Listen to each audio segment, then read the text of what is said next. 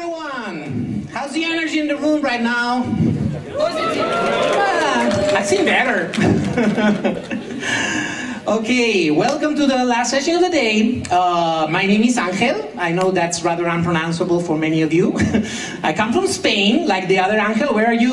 Where's the other Angel? Hey, Angel Diaz Maroto. Everyone seems, you know, we bump into each other a lot. We are good friends. We are both from Spain. And then everyone says there's two Spaniards in the room and they are both named Angel. Angel must be a very like typical or popular name, and no, it's not. He's like the other Angel that I know in Spain besides my own kid. But everyone seems to think that Angel is like the new Jose or something. I don't know. So there's two reasons I'm up here today. One is it's Friday. It's 5, and then you have someone which is in your way between this conference and your beers, and that's a difficult place to be. So usually, and it's happening over and over and over in the European conference scene, they say, hey, let's bring the Spaniard, that crazy guy that yells at people, takes jokes, and I'm like, okay, I'll get it. So yeah, it's like the most difficult spot, and yeah, I like it, I enjoy it. The second reason, I guess, is because we want to make things difficult for the guys in the translation booth. Hey guys, how you doing? So they said, let's bring someone that speaks really fast and thinks that he can talk English, but he can't. So it's going to be interesting, okay? So yeah, I have some experience with like instant translation. I was once in Poland and I was swearing a lot. I don't do that anymore, like in public places, but I was saying like F this and F that and effing whatever. And the guys in the translation booth, they seem to be translating the F word to something nasty in Polish. Like a very, very, very bad word. And everyone in the room was like, and I couldn't figure out what was happening until the talk ended, and then somebody like told me the problem. So I would try not to use so much slang in this talk. Anyway, I'm from Spain. I've been in the Agile ecosystem for the last 11 years, 11 plus. I founded my own company in 2007, and I coached several companies around Europe and in Latin America mostly. I've worked with telecommunication companies, electronics, video games, medical, aerospace, military security, finance, banking, insurance, government, I'm sorry. So you have it, I've seen it. And most of the time, what I try to do is instead of telling you about frameworks or tools or things that you can read on the books, I tell you about my own experience, like helping these guys solve problems. That's what I do for a living, trying to help my customers improve their organizations, okay? Here's my Twitter handle, Angel_M, if you want to feed my hungry ego. It's always hungry for tweets and retweets and faps and things like that. Also, if you take pictures of me and you post them online, it's like way difficult for me to take them here. It's not polite to take selfies on stage. So anyway, I want to talk about the Agile Organization, and I'm going to tell a story, one of my many stories. This is a story of a Latin American bank, a Colombian bank. I've been working with them for the last 3+ years, and we've done some amazing things. Right now we have like 6,000 people working under more or less agile conditions. We have teams trying agile ways of working in 5 different countries, and we've expanded agility from the software teams to teams in human resources, purchasing departments, risk, legal, audit, and you know, the whole banking ecosystem. And that's what I want to talk about, because I think you have amazing resources these days on how to work with software teams and even how to interact with business. By the way, business and technology, we have to stop that. Technology is the business these days, okay? It's not like the business guys and the technology guys. And many of the things I want to talk about have many things to do with this. Like the thinking that we have business on one side and we have technology on the other. We have to think about the whole system, from the customer has a problem until we solve the customer's problem, and with any luck, in the meantime, we made some money. That would be nice. So my story starts November 2015. I was called to this bank and I had a meeting with 2 guys in this bank. Oh, Angel, you've lost a lot of weight since then. Really? Yeah, you noticed, right? Yeah, I dropped some weight. Anyway, November 2015, I met with two guys from this bank, and they said, look, we called you here because we want to develop an agile framework, an agile process for this company. We need an agile way of working. We need to develop some framework, we need some process. And I said, no, that's not what you want. And they said, yes, we're pretty sure that's what we want. And I'm like, well, let me rephrase that, let me restate that. That might be what you want, that's not what you need. Okay, you think that if you have a process, if you have a framework, if you have some tools, then you will, what? Be agile? What's that? And they couldn't answer. I was like, what's the problem you're trying to solve with an agile framework? And they thought about it, and they say, well, we are trying to solve the problem that we don't have an agile framework now. And yeah, nice try. That's not your problem. Maybe your problem is your customers are pissed off, or maybe the problem is you are too slow, maybe the problem is your competitors are more innovative, maybe your problem is your people are leaving the company, maybe your problem is everything is so expensive, I don't know. And they say, yeah, all of that, and on top, a lot of other problems. And I'm like, okay, now we got something we can work with, no?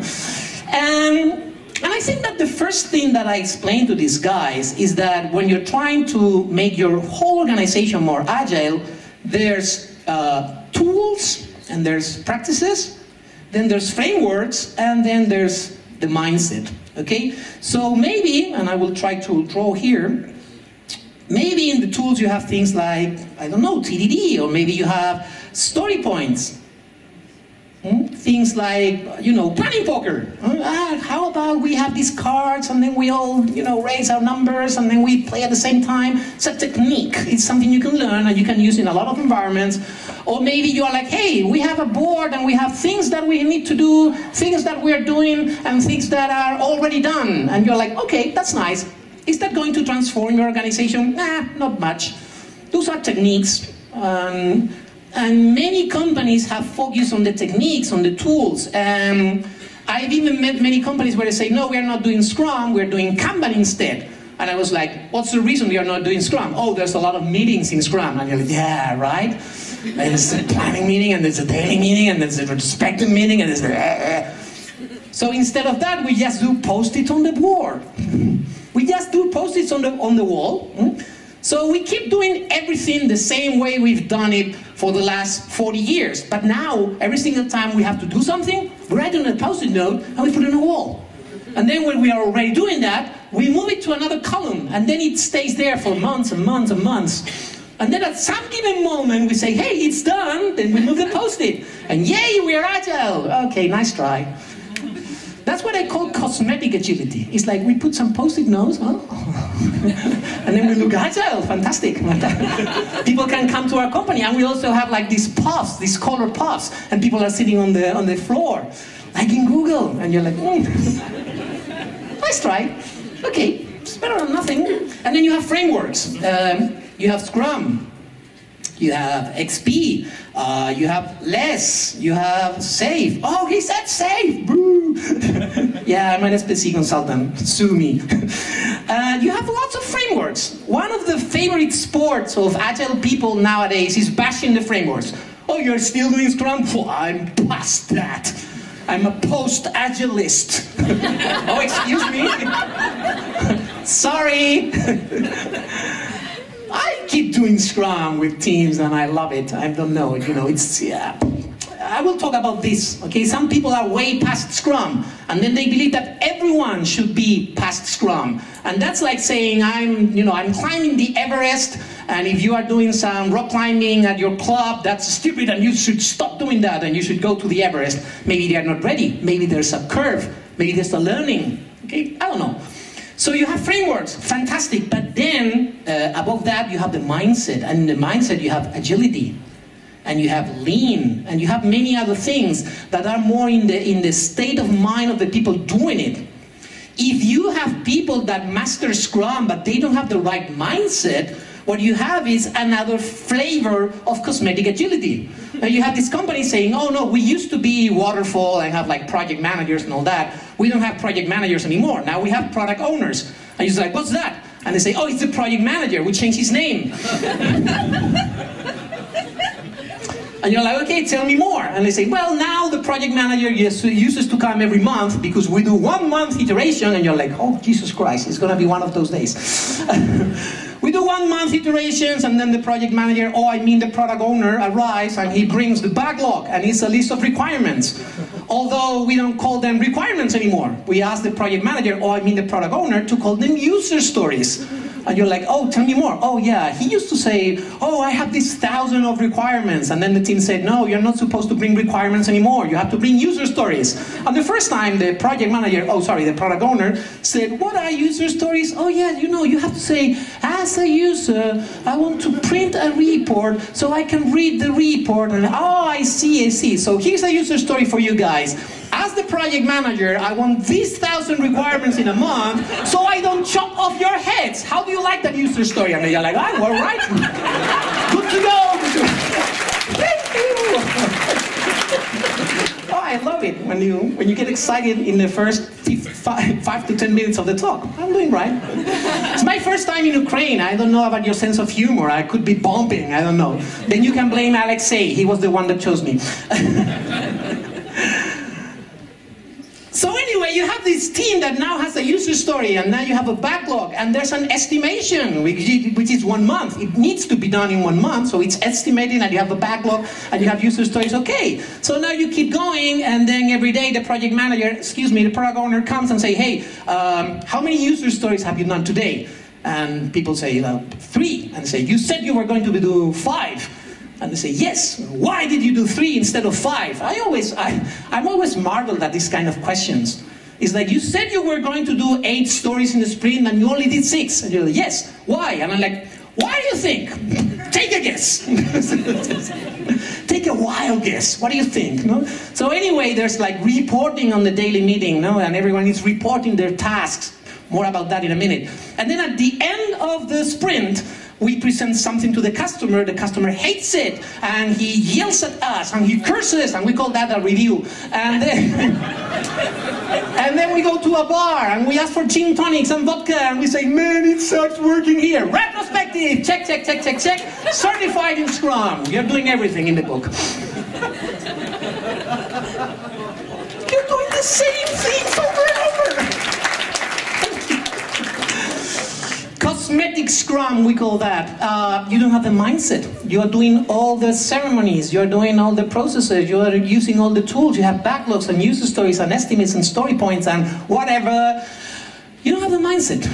So the first thing that I did in this company was, hey, let's try to make people understand what's the mindset. And I also had this problem that they say, okay, we want to work with the development teams and we want to make Scrum in the development teams. And I say, yeah, I've seen this movie before. I've been there. I remember a time where I was working at a telecommunication company, and in this telecommunication company, they had a process where they started with something they called, I don't remember exactly, but it was something like collecting all the ideas of things that could be like profitable, and then you had to write a business case, and then after the business case there was like a project review board that was selecting which projects will be done, and then there was like capacity management, which is where you have got to assign an architect and a consultant, and I've seen people that are already laughing like, yeah, we have the process already. And here comes the punchline. Here comes the punchline, and then here they did Scrum. And then they had the release management process, which is they had to have everything that different teams were doing and put it together, and then they have like load testing and security testing, and then they had to schedule the rollout of the new functionalities, and then they had the release, and then everything was over. Full lead time, 1.5 years, maybe. Full lead time since idea to the idea was in operation, that was 1.5 years, sometimes 2 years. Average time for a team to develop one feature, 3 months. So you have 3 months of agility, of Scrum, let's call it like that, in a full lead time of 1.5 years. That's about 85% water quality rate. which is a number that I'm using a lot. Let's see how you translate that, guys, in the translation book. I'm sorry, I'm thinking about you guys. I feel like a lot of compassion. Water quality rate, like it's how waterfallish is your process. And you are like, 80% of the time we are in a waterfall process. But here, we have 5 guys in a room with Post-it notes doing Scrum. So we are an Agile company. I'm like, oh, screw my life. So yeah, I tried to make these people understand that agility was not about using Post-it notes or having development teams using this kind of tools. I said, you know what? And this was, the first time I used that, this was in 2013, 2014. I said, you know what? Agility at the end of the day, it's about 4 things. 4 things. You only have to make sure that you're doing 4 things right, but this is very, very difficult. The first thing is you have to be sure that you are delivering value early and often, frequently. Thank you. The second thing you have to make sure is that you are adapting whatever you're doing to the feedback of the customers, so you need customer collaboration, and to the results, like, okay, we did something. Is this something solving the problem or not? Because many times you are like, this is what I need, then you develop it, you put it online, nobody uses it, and you're like, oh crap. I hope we learn something about it, and when we pivot, and the whole reason that, not the whole reason, but one of the main reasons that we are delivering value frequently in small chunks in iterative incremental development is so we can fail, learn, and then correct, adapt, check. So we call that a feedback loop, an inspect and adapt process. And then you need awesome teams, and I will try to describe that later, and you need continuous improvement. Oops. And that's it. You're set to go. That's it. 4 things. If you read the manifesto, everything that you read in the manifesto can be traced back to one of those 4 things, except for the obvious statements, how I call them. There are some things in the manifesto that I love, but are obvious statements that you can use anywhere. Like, for instance, technical excellence enhances agility. And you're like, excuse me, manifesto, are you saying that working with technical excellent people is better than working with technical non-excellent people, like crappy technical people? Manifesto say yes, and oh, thank you, manifesto, I didn't realize that. I've come that far, manifesto. But also, technical excellence enhances whatever, enhances waterfall process. If you have a waterfall process and you have excellent people, it's gonna be better. Okay, so it's like obvious, and then you are like, motivated people are better than demotivated people. No shit. That was a enlightening manifesto. Thank you so much. But that's, you could apply that to anything, not just agility. The difference between a waterfall company and an agile company is that an agile company delivers value early and often, and those deliveries are something that allows the company to adapt, to change, to improve, and also that you have teams that are systemic teams that are aimed to solve a problem, not just to do tasks. These 4 things. So let me go a little bit into each of them, because I want to go further into the model. This is one part of a model, by the way. So we said early and frequent delivery of value. I love that one. Okay, for me it was the first breakthrough that made me fall in love with agility, because I was used to working in traditional projects. Okay, I did a lot of network deploys and things like that. So I was trained in the PMI, the PMBOK, and all these kind of things, and Gantt charts and the whole stuff. And you know how it goes, no? You have to first figure out the whole project, and then you have to build all the tasks and all you need, and try to figure out the dependencies, and then you start estimating, and at some given moment you have an estimate and you have a deadline. Okay, so this is the deadline, this is the moment where we will deliver the project. And the delivery of value over time goes something like this. You start the project, and you deliver nothing, you deliver nothing, you deliver nothing, you deliver nothing, you deliver nothing, you deliver nothing, you deliver nothing, you deliver nothing, you deliver nothing, and then you reach that deadline, and then you deliver nothing, you deliver nothing, you deliver nothing. Some people get fired. So you've been there, right? Okay, so. When someone says like, I don't get it, I'm like, you're so lucky, motherfucker. Where are you working? I work at Spotify. Ah, that makes sense. So at some given moment, somebody says, okay, I can't stand it anymore, ship whatever, and then you put whatever on production, you put whatever live, just to say, we made it, okay? So you deliver some value, hopefully. And then the next project, you do the same and the same and the same. And the promise of agility, or the idea of agility is, hey, how about we start delivering small chunks of value over time? Maybe we are not faster, I don't know. Maybe we are not faster. Maybe it takes the same time to complete everything, but by this moment, by the deadline, I have something that I could ship if I wanted. And then suddenly I have three options at the very least. Option number one, I could cut it there and say, okay, we have managed to do 75%, 60%, whatever the value, and there are some things that we thought we were going to be able to do, and guess what? We couldn't. Oh, guess what? We failed on our estimates. What do we need? Better estimates. Yeah, nice trick. It's like, oh, I didn't win the lottery. I need better numbers in the lottery. Okay, nice. Keep trying. We only have been trying for, I don't know, 2,000 years. So anyway, we could say, okay, that's it. I thought we were going to integrate with, I don't know, with our mobile application. We didn't have time, but we have something that works and solves 75 to 80% of the problem, and we are good to go. And then maybe the team can start working on something else, something that might be way more valuable in this time than this tiny increment of value that we can put on top of something that already works. That would be my first option. Then you have option number two. Option number two is we ship this product with 75 to 80% of the functionality that we estimated, and then we work on something that is more pressing, more urgent, and then we can decide if we keep working on version 2 of the product, which has all the functionality and all the things that we expected at the beginning. That's an option. And then you have option number 3, which is we keep going. We keep going until it's done, which is the same thing that you had when you were doing a waterfall project, only that now you can choose, you have choice. And that's the great promise of agility.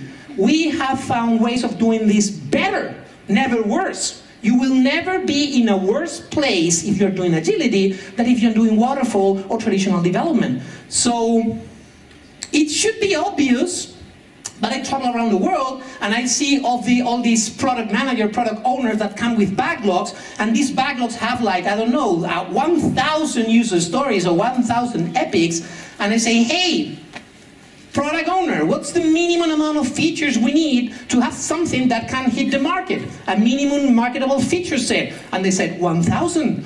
And I'm like, what if we have 999? And they say, it's useless. And I'm like, that, we're going to fail by design. We are designed to fail. If we can make 999 features on time, but we fail in the last one, we haven't done it. We are out of budget, we are out of scope, we're out of deadlines, I don't know. So we are designing for failure. Because we still have product owners and product managers that are in love with the products, and they say, if I say, okay, I could do with 100 features, I know that we only do 100 features, but I want everything.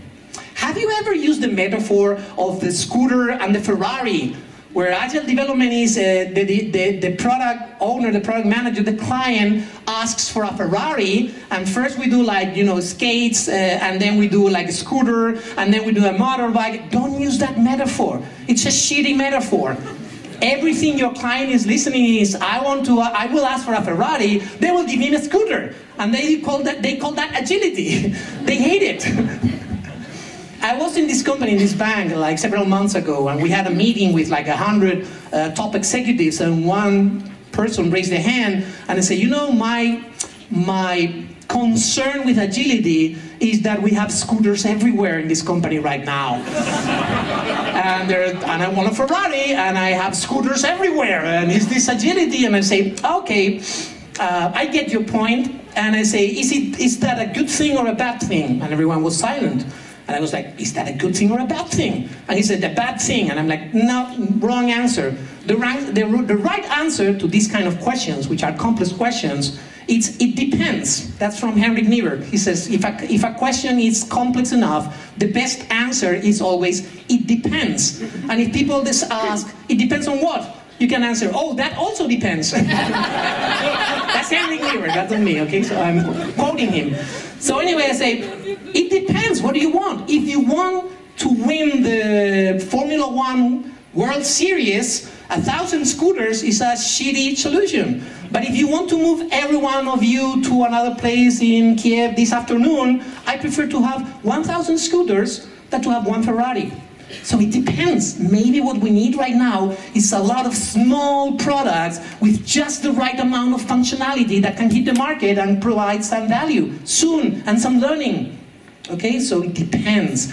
But if we are using backlogs, user stories, if we're doing sprints, and at the end of the sprint we have nothing to show, we have nothing that could potentially hit the market. When I say potentially hit the market, I always say that these first few user stories should be a proof of concept. Should be something that only works on a test environment and couldn't be shown out of the business. Okay, that's right. And then the next few user stories, you should have a crappy product. Like a miserable product, like a product you will be ashamed of. But you know what? The founders of LinkedIn, they said, if you are not ashamed of the first version of your product, you waited too long. You've waited too long, and the market keeps moving, and you are waiting to have like the perfect product. So first of all, you have a proof of concept. Second, you have a shameful, miserable, shitty product. And then you have a poor product. And then you have a mediocre product. And at some given moment, you have a product, and that's great. Because if someone put a gun on my head at the half of the project, I could put something online, like a product or a mediocre product. If you want, I can go live now. And if you reach that state, you are never concerned with estimates anymore, because there's always a product. And there's always something we could do. Are we on time? We deliver on time? What do you mean on time? We have this. Do you want to ship it or not? Now it's your question. Do you want to ship this or not? No, I want the Ferrari. We're past that mentality in many of the companies I'm coaching. And then you will have like mediocre product, nice product, amazing product, awesome product. Spoiler alert, we never ship the awesome product. We never get there. But it would be nice once in every while that we can ship an awesome product. We make it awesome over time. We launch a product, and then we iterate and we iterate and we iterate. You know, I remember the times where, you know, I'm old enough to remember when the company started getting websites. You think that everyone had a website like 100 years ago? People have websites? No. I remember the time where companies started getting websites. And those were very waterfallish projects. You asked a company outside to design a website, and then you will say, okay, they will, you know, develop the website, put it online, and then that's done. You know, the website is online, you don't have to touch it anymore because that's our website. Nowadays, websites are dynamic. People interact with them, they give you information, they give you functionalities, like the website of a bank right now is the bank. So you have a web team that is continuous over time. So it doesn't make any sense to have a delivery date for the website. There's always something going on the website. So what we're doing with tribes and safe trains and supercells and whatever you call them is to stabilize teams and say, now you live here, now this product will go on forever. And now you iterate and you iterate and you iterate. And then suddenly launch date or launch time or delivering on time makes little sense because you are always delivering things. Anyway, that was my first metaphor. And then we have the problem of adapting to customer feedback, okay? So I've already told you about these companies where the product owner has a backlog of 1,000 functionalities and they want them all. I'm going to tell you about another problem I've had. I don't know if anyone in the room have had this problem before. Let's see. So my problem is, let's say, this is a metaphor, let's say we have someone that is working with packets in a warehouse, and this person has a problem. Now there's a computer in the warehouse, and they want me to enter the barcode of the packet in the computer, but I'm holding the packet, I have no hands. So I have to try to read the barcode, and many packets are falling to the floor, and they're breaking, and that's a problem, and we want to fix that. And then we tell our manager. And then our manager, when he knows that we are having such problems and that nobody cares, he's like super angry, saying, look in which conditions my people need to work. And they started making noise, and he talks to the CEO of the company. And the CEO of the company is like, I have so many things on my mind. I want to go play golf with the stakeholders. I want to smoke my Cuban cigars. And now these guys are telling me something about the warehouse and the packets and the barcodes, and I don't have any idea of what's happening, but I want to keep everyone happy. So what I would do is I will talk to the CIO of the company. And then the CIO of the company is like, great. So now I was like super concerned with my cloud project. I was moving the whole infrastructure to the cloud. And now this guy from the warehouse, from logistics, says that he has some kind of problems with packets and boxes and whatever. I don't have time for this. So he delivers the problem to a project manager. And the project manager is like, oh, great. Now that I had finished all my Gantt charts and all my capacity management and everything is perfect, now suddenly I have to squeeze another project into the year. I don't have time. I don't have resources. I don't have the capacity. You know what? I'm going to ask a vendor for it. I'm going to outsource this problem, okay? So now, a salesperson from the vendor, a salesperson from the outsourcing company comes to talk about this project with the company. And he's the only one that is happy in this drawing. This is the only person that is happy in this whole ecosystem because he gets to sell something. Yay! Money!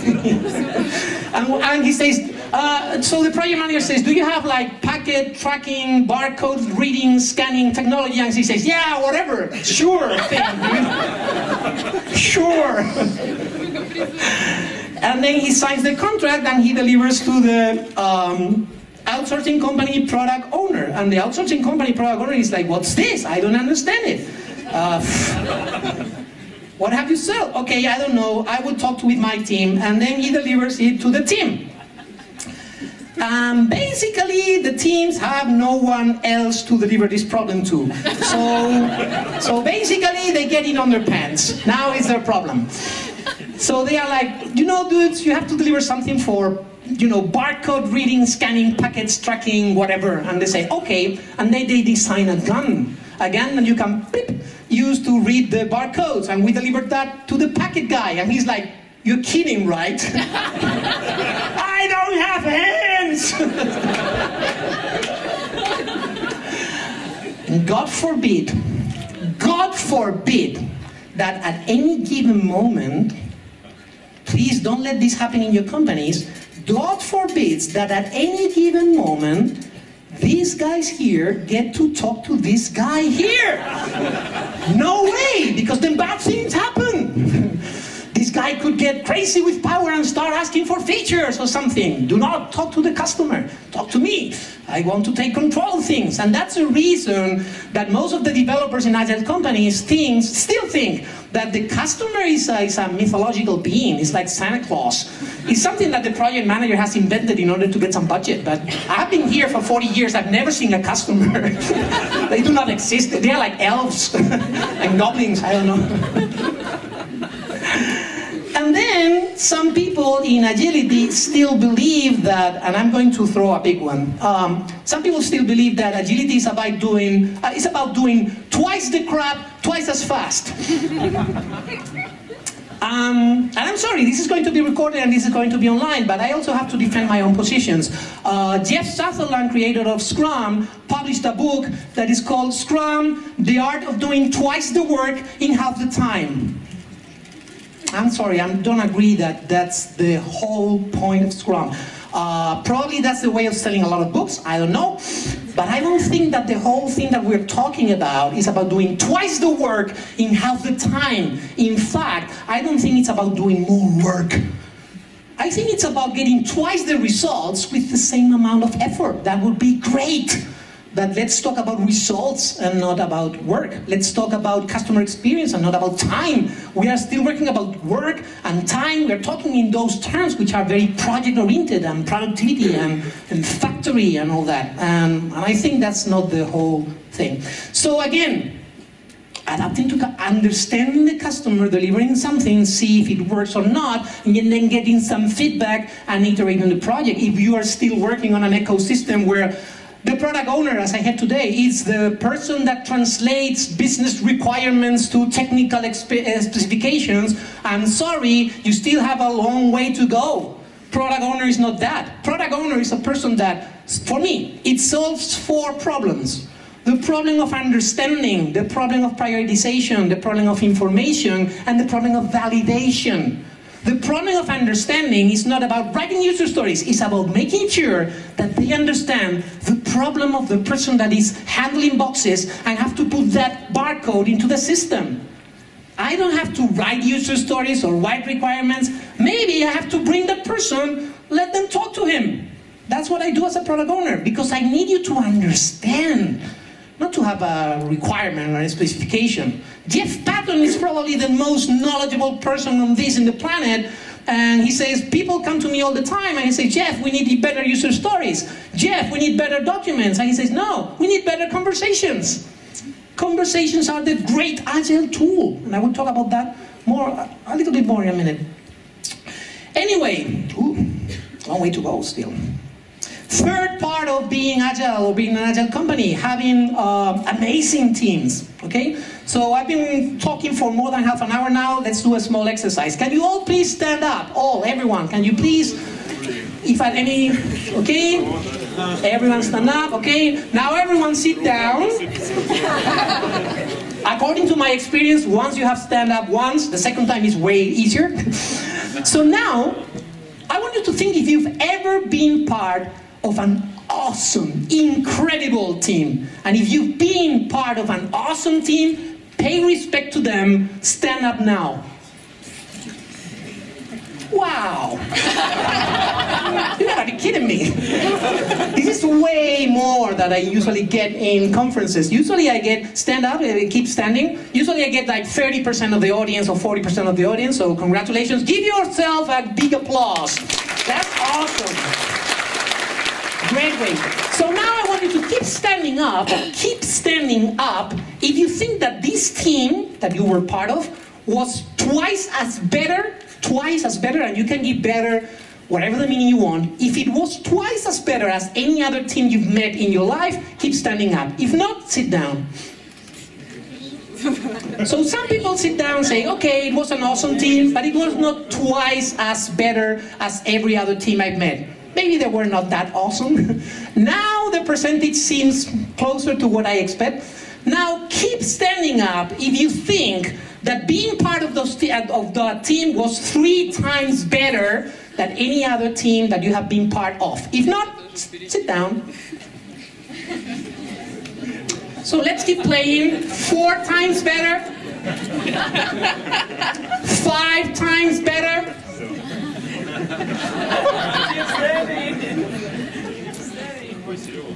Even look, there's some people that say, no, I've been part of a team that was 5 times better. Whatever that means, than any other team I've ever met. 10 times better. 100 times better. Give a huge round of applause to these brave guys.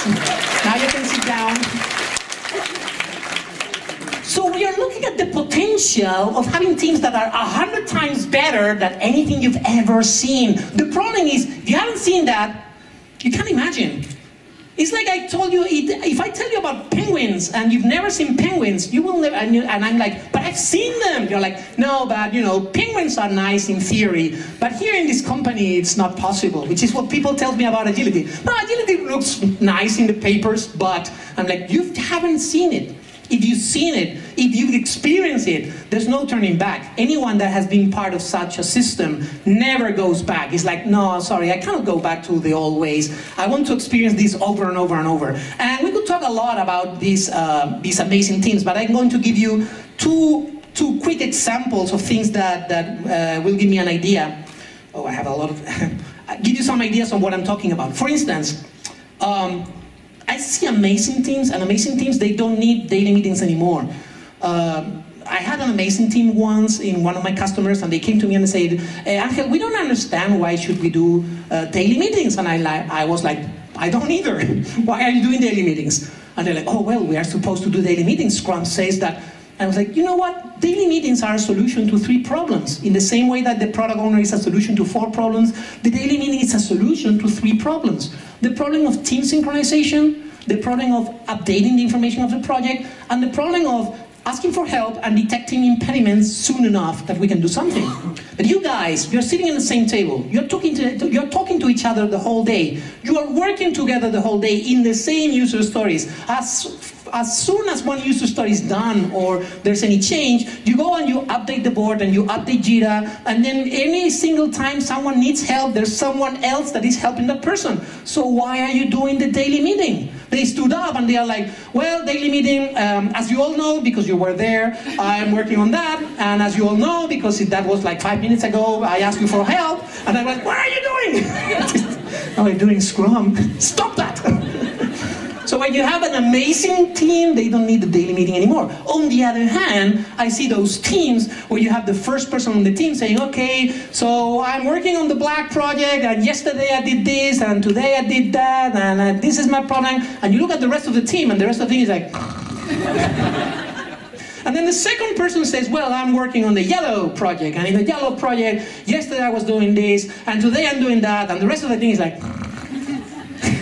And then the third person comes and says, well, I'm working on the red project. And then you see 2 guys saying, why are we doing this? And it says, because now we're agile. And you go, oh. And you have 6 people, and they're working on 6 different projects. And you call that a team. Come on, you're kidding. It's again the same thing. I have my people, I call them a team, because I've read books where they say that having teams is awesome, that teams are the ultimate competitive advantage. So hey guys, now you're a team. It's the same thing with leaders. Haven't you noticed that we don't have bosses anymore? Now you have leaders. That's awesome. Hey Joe, what? You're not the warehouse manager anymore. Now you're the warehouse leader. What's a warehouse leader? I don't know. It's like a manager but with asteroids or something. I don't know.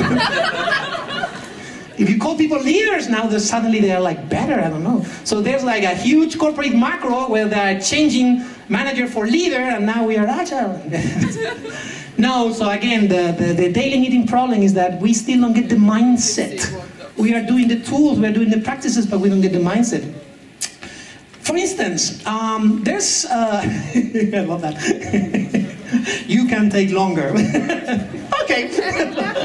No, I won't make it very long. Anyway, there's this Argentinian guy that he studied at Harvard, and he was a professor of accountancy or accountability, I don't know, in MIT, and then he was fed of it, and then he started talking about organizations and people, and he wrote a book that is called Conscious Business Coaching. His name is Fred Kaufman, and I do recommend that you search for his talks online. He's amazing, he's very bright, and he has a metaphor that I like very much. He says, if you ask people, what's your work, what's your job, people usually will say, well, I'm a tester, I test. Or I'm a developer, I develop. And you're like, no shit. But that's not your work. Your work is not your work. If you ask a taxi driver, what's your work, what's your job, he will say, drive a taxi. But if you say, okay, what's the problem you're solving? He will say, okay, I'm solving the problem of people to get to their destiny on time. And if you have that in your mind, then sometimes you should say to your customer, I'm glad to take you, but there's a huge traffic jam, there's a gridlock. You'd be better said if you take the subway. No taxi driver is going to make that anyway, because they think that their job is to drive a taxi and charge customers. And that's the problem in our companies. Everyone thinks that their job is their job. And that happens with human resources and with audit and with legal. And the problem, and I'm going to that in a minute, is that these people think that they are doing their job, but they are putting sticks in our wheels in our delivery of value. And that's the problem in order to have an Agile organization. That's one of the problems. So anyway, if you have a football team and you take You talk to the guy that is, I know nothing about football, but you have a guy in the front and he's in charge of, scoring. And you say, for each goal you score, I will pay you another $1 million. And he says, oh, cool. And then you have the goalkeeper. And you tell the goalkeeper, this is what you get at the end of the season, but for every goal you take, I will subtract $1 million. And then suddenly you have a team that is never going to win any matches. Because you have the guy in the front, I don't know his name, he's in Spanish, I'm sorry? The forward, whatever. Thank you. There's 5 minutes to end the game, and we are winning 1-0, and we ask that guy to come back and defend, and he says, no, sorry, I'm not doing that. I will stay here, because I still have a chance to score 1 goal and make another $1 million. So he's not defending, because that's not his job. And then you have a goalkeeper that prefers that we lose the match 0-1 than to win the match 7-6. Because in 7-6, I took 6 goals. In 0-1, I only took 1. So he prefers that we lose. So that team is never going to work because they don't see the game and the match as something that they are all doing together. They all see their individual parts. And when I see a Kanban board and I see names on the tasks, I am like, they still don't get it. That's my user story, I will do it. That's my coding, that's my testing. I don't like that. I like teams where they get one user story and they go together the whole field until the end as a team. Scrum, rugby, it was all about that, about functioning as a unit. And we still have Scrum teams where you have goalkeepers and forwards and whatever. So yeah, awesome teams. In order to have awesome teams, you have to make them see the big picture. What are we trying to solve here? And then we have the problem of continuous improvement. I'm not going to spend time here because I want to talk about how we move that to the rest of the organization. But I usually say that agility over time is not like the usual product. We are not agile, we are not agile, we are not agile, we are not agile. Then January the 1st, we roll out the new Agile Organization. Poof, now we are agile. Now, it's not like that. It's more like continuous improvement. And that's the problem. The problem here is that some people are already here and are saying, oh, you don't need Scrum anymore. You don't need to do daily meetings anymore. You don't need product owners anymore. In fact, if you're doing all those things, you're a loser. And we have a lot of that in the Agile community. Our favorite sport, it's looking at things and saying, that's not agile. We love that. Because it's like, I'm better than that. You know what's the definition of an alcoholic? An alcoholic is anyone that drinks more than me. I'm fine. He's an alcoholic.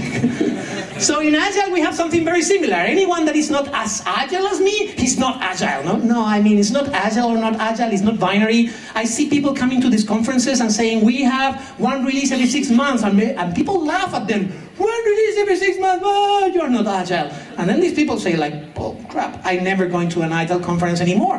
Instead of that, we should be asking, how many releases were you doing 3 years ago? And maybe they say once every 2 years, and you're like, congratulations, you are 4 times more agile than you were 2 years ago. Right now, the only thing I ask is don't stop there. Now try to release every 3 months, and then every month, and then every 2 weeks, I don't know. Don't stop there, but congratulations. We have to also congratulate ourselves in the long way that we've already gone. So yes, again, more on the Pokeball in a minute. 4 things. Early and continuous delivery of value, adapting to feedback, adapting to reviews, and trying to work with our customers in solving their problems, having awesome teams and having continuous improvement, not stopping, always asking what's the next thing we can do in order to become more agile, to deliver more value, more frequently, adapting more, having more awesome teams. But then when we started working with the bank, some people said, this is nice for teams that have to develop a product, so they have like user stories and backlogs, but we are a process team. We are giving credit, like leasing. We had a team that was doing leasing, and there was another team that was maintaining the ATM network.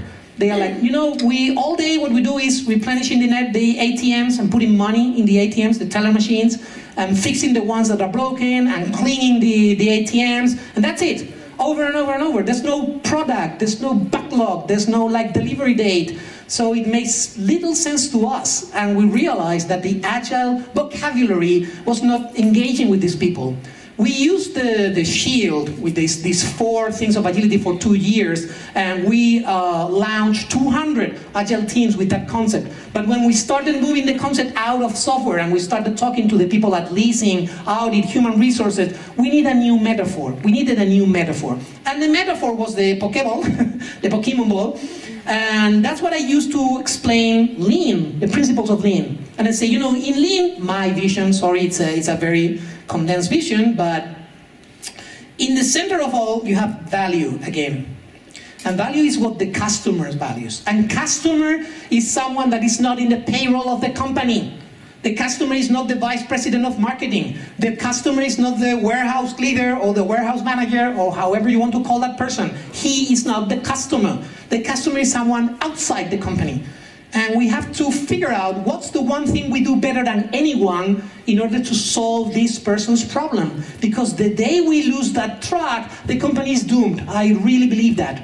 And you will be amazed on how many companies I gather together and I say, what's the value we provide? And they say, oh, things like, oh, we provide value to our stakeholders through sustained growth, or some kind of other bullshit bingo, I don't know. And then I say, no, what's the value? Oh, our value is to be the #1 or the biggest. And you're like, no, that's a strategy. And even it's a bad strategy, maybe, I don't know. What's the problem we solve? And many people can't figure out for their lives. They don't know what's value, they don't know who's the customer, they don't know how we're doing that better than any other people, or how that aligns with the strategy of the company and the vision. So there's a lot of work to be done there. Then there's a foundation, and the foundation in Lean is, again, continuous improvement, but it's Hansei and Kaizen. These are 2 Japanese words. Hansei means reflection. You need space to continuously reflect. And then Kaizen is continuous improvement, small improvement over time. So we need to stop, reflect, and then do something. Many teams, they are doing retrospectives, Hansei, but they are not doing any improvements, Kaizen. And the problem is that we keep talking about the same problems over and over and over and over. That's what I call, let's see how you translate this, guys.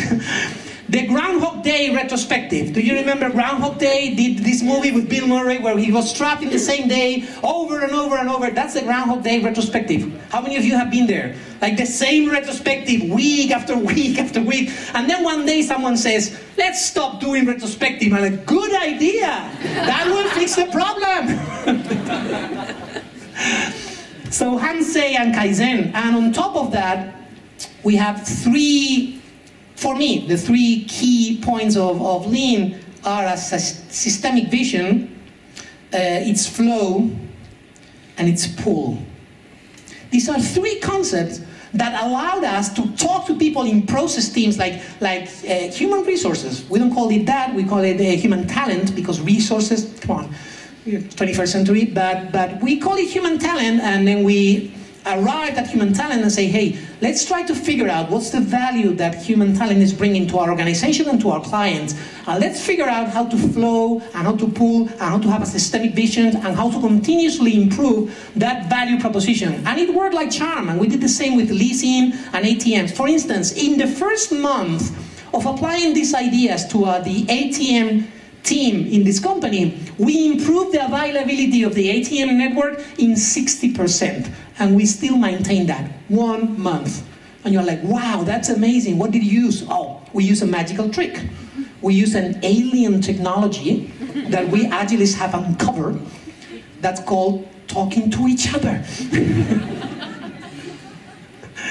Because the problem here was that we had some guy with, you know, the shielded wagons with the money that was putting money into the ATMs, and he was arriving at the ATM, and the ATM was closed because someone was cleaning it. Oh, crap. So he went and keep on with his round because he had to make some times.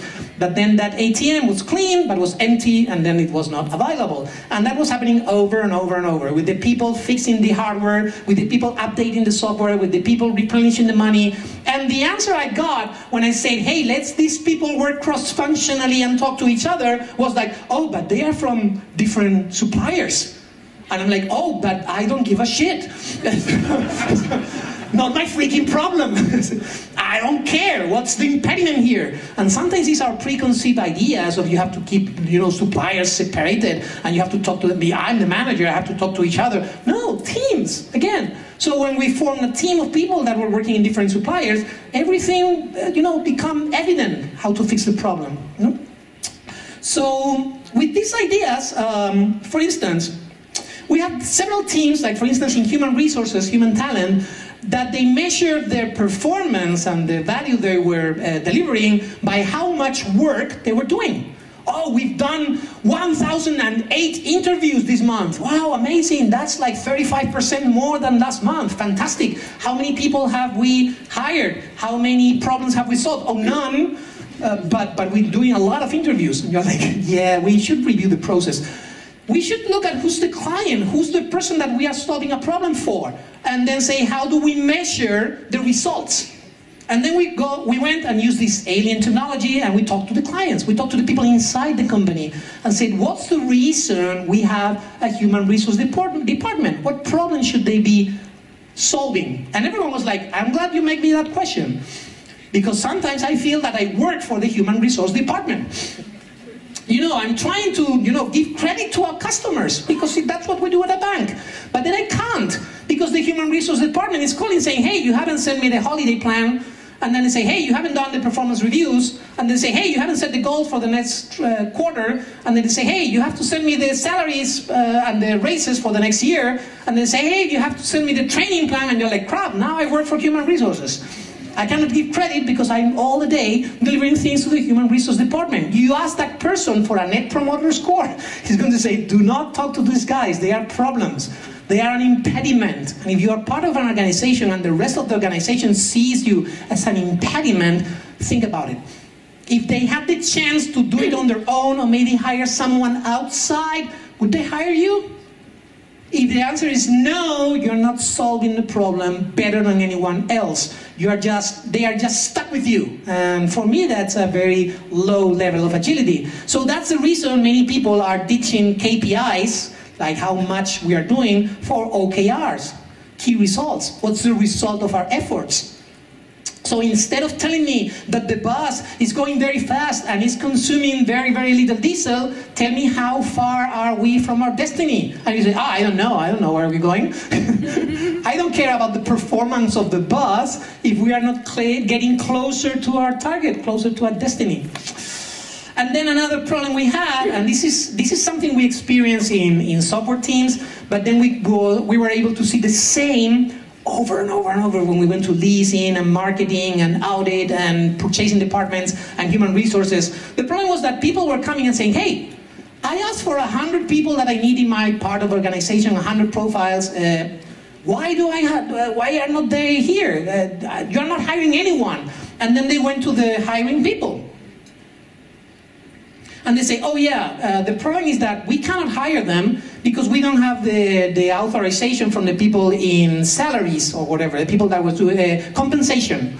And then, okay, then I went to compensation and say, hey, why don't you have a compensation proposal so the hiring people can hire the people that I need? And they say, no, we have some ideas, but the problem is that we haven't accounted for the training plan and the training budget. Because the people in training, they haven't given us the training budget for these new people that you're hiring, these Scrum Masters.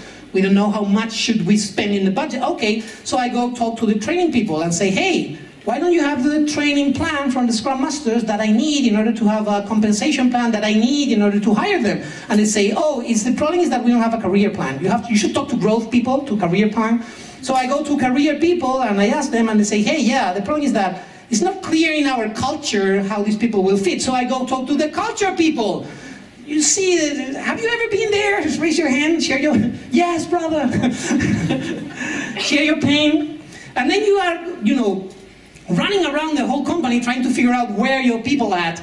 But the problem is that you're not the only one. You are someone from, I don't know, people banking, but you have people from business banking, government banking, and you have people from marketing, and everyone is asking for the same questions. So you have many people coming from everywhere, asking questions everywhere, trying to figure out how things are working. It's the same thing that happened when we had architects, analysts, developers, testers, infrastructure guys, and you couldn't figure out for your life what was happening with your project. And then, and this is a statement by Jürgen de Smet, which is a good friend, and also I want to give proper credit. He says, when companies have a problem and they have money, what they do is they create a role. And they say, we have a mess here.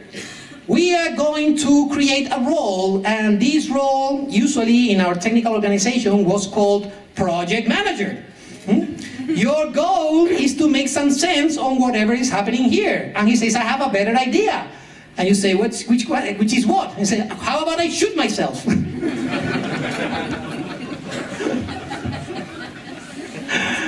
And now we call that, in human resources, they have something that they call the human resource partner. And this was a person you talk in order to be an interface with the organization. Sorry, an interface is not the solution for this problem. It's like when you have 5 architects for 500 developers, and they are overwhelmed. They are a bottleneck, and then they put a product owner for the architects, and problem solved. And you're like, no, you haven't solved the problem. There's a bottleneck. And if you want to solve bottlenecks, which has something to do with the concept of flow, if you have a bottleneck in your organization, the problem is that value is not flowing, because everyone is waiting for the bottleneck. Here is where I apply, and I'm going to close in the next 5 minutes, here's where I apply the Starbucks principle. I read once that in Starbucks somebody said, everything in this company exists in order to support the barista, the coffee maker, the person that is serving the coffee, because that's the touch point of our client. That's the delivery of the Starbucks experience. And anything that goes in the way of the barista is going to be eliminated, or is going to be seriously a problem for this company. Okay? Now imagine, for a minute, that the purchasing department in Starbucks worked as your purchasing departments. Well, not yours, because you are very agile companies, but outside of this building, you know how purchasing departments work? I tried to figure that out, and I imagine the barista trying to get some coffee, and they are out of coffee, and they say, we have to buy some coffee. And they say, whoa, whoa, whoa, what do you mean buy some coffee? First, I need a list of 10 pre-approved vendors. Pre-approved vendors, what's that? No, I need a list, I need their financial statements, and I need the description of their board, and I have to see that they are not related to our board, because that could be a conflict of interest. And then I also need a declaration. I work a lot in Latin America, and something that I have to sign, it's a paper saying that I'm not financing activities that are tied to drug traffic or money laundering. And I sign that paper, and I say, okay, here you have the paper. Now I have a question. Do you think that somebody that is financing drug trafficking and money laundering will have any problem signing this? Like, here you are, drug traffickers, here you are, money laundering, sign this paper. No, sorry, that's illegal. So you make all the paperwork, but you're not done. You still need a forecast on how much coffee are you going to need in the next 5 years in increments of 15 minutes. And you're like, you're kidding me, right? And in the meantime, the queue of people waiting for coffee is going around and around the block. You cannot work like that if you're Starbucks. In Starbucks, I don't know, but I figured out that the purchasing department in Starbucks works in a way that the barista thinks that the coffee jar is magical. It never gets out of coffee. I'm just getting coffee, never gets empty. Because there's somebody that is constantly replenishing the coffee and making sure you will always have coffee. You know how you get a laptop if you are working at Facebook? If you're working at Facebook and you need a laptop, you stand up, you go to a wardrobe or whatever, or a shelf, and you get a laptop, and you go to your place, and now you have a laptop. That's 2 minutes of your time. Amazing. Now, how it is getting a laptop on traditional companies? You're a consultant level 3, yeah. No, you cannot get a laptop. You need to be consultant level 4. What's a consultant level 4? You don't have a budget.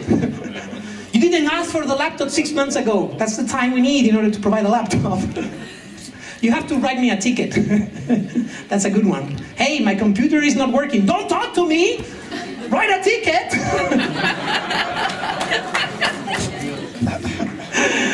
So anyway, we need that human resources, audit, legal, all these support areas of the company, they should be supporting the baristas. And if you're in a company where the software teams are the baristas and they are developing the experience, we should have systemic teams that are caring for the whole problem since the customer has a problem until we are able to solve that problem perfectly. And we should make sure that that happens better and better and better over time. And I don't care if you say it's the law, it's the process. I used to say that once I was in Israel, in a company, and some of you remember that, and I was like, don't tell me more about process. Who gave you the process? Moses in the top of the Mount Sinai. And I was like, fuck, I'm in Israel.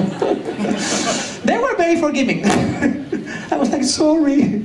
That's something we say a lot in Spain. Oh, it's like, it's written in stone or something. And then I realized there might be some cultural problem there. They were very forgiving. Anyway, process. Who made the process? Can the person that made the process come here so we can discuss with him? And then nobody knew who the process person was. That happens all the time. I asked for the process person, come here, let's discuss. There's no process person. There's just the process. It emerged. Okay, so close. There were a couple of other things I wanted to talk about. I wanted to talk about briefly moving from a push organization to a pull organization. Push organization is the organization where they say, we need these 1,000 features, or there's a project portfolio of 75 projects and they have to be done this year. That's push. Here you have 75 projects. They are all important. Do them all. In a pull organization, we will say, there's 1 million projects we could be doing right now. Which is the one project that we can do in the next 3 months that delivers the most value and it's most aligned with our objectives and key results, our strategy. In a pull organization, most of the conversations in the hallways would be about the customer and about success and about results and about satisfaction and about quality, instead of the kind of conversations I constantly hear in the hallways, which are conversations about budget and deadlines and capacity and allocations and I have money, why are you not making my project? What do you mean, my money means nothing or what?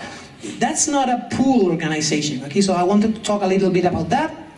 Anyway, the whole model comes to this smiling face, okay? And this smiling face basically says, if we can make the company see that agility is about 4 things: the delivery of value, the adaptation to customers and the collaboration with customers and feedback, having awesome teams, systemic teams, problem-solving teams, problem-solving teams. Stop talking about performance and throughput and capacity and delivery. We want to increase the delivery. We want to increase the throughput.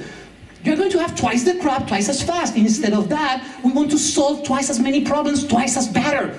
That's the pull organization. If we talk about improvement, and then if we also have this idea of having constant reflection, having space for everyone to reflect on what can we do better, to improve, and to improve in the sense of delivering more value to our customers, to having a systemic view instead of having the goalkeeper, the defense, the attack, seeing the whole match, seeing the whole game.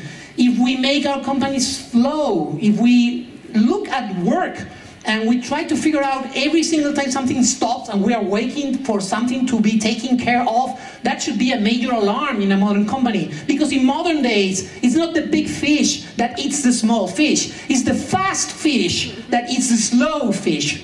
You know how many people work in WhatsApp? 55 guys. 55 freaking guys, and they were able to destroy every other messaging application in the market. They were even able to destroy all the text message strategies of the big operators. Like, nobody thinks that they're going to make money selling text messages anymore because we have WhatsApp. And those are for 55 guys. And then they sold the company to Facebook and the valuation was something like $19 billion. 55 guys. It's not more about the big fish eating the small fish. It's about the fast fish, the adaptive, agile fish eating the slow, waterfallish, sluggish fish. So we have to flow. Everything that stops and nobody's taking care of that. I don't care process, I don't care structure, I don't care tools. We have to fix that. And then we have to move to a pull organization. And the last part of the model, the smile, and this is by my dear friend Stasha, which you can find at Agile Evolution on Twitter. Hello, Stasha.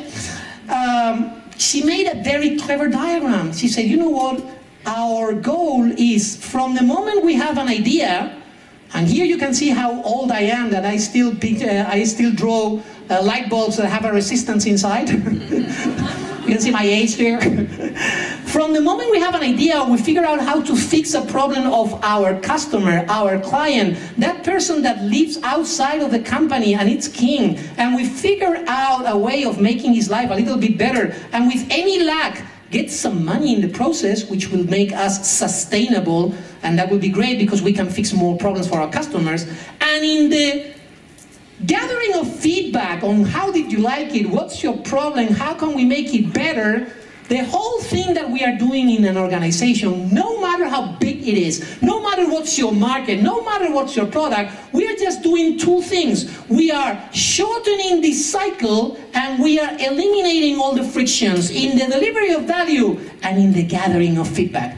And I think that this is a perfect place to leave my talk up in here. So thank you, sweethearts. Now go rock the world.